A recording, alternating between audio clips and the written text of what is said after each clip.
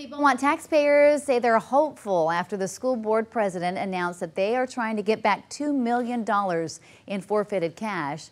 Woodrow Reese says he wants to get back the money electrician Calvin Walker forfeited to authorities in a plea deal last year. Walker pleaded guilty to a misdemeanor charge of failure to pay taxes in a timely manner, and 37 counts of fraud against him were dropped. The announcement comes in an effort to heal a divided community. Reese also says the district may end its contract now with Walker Electric.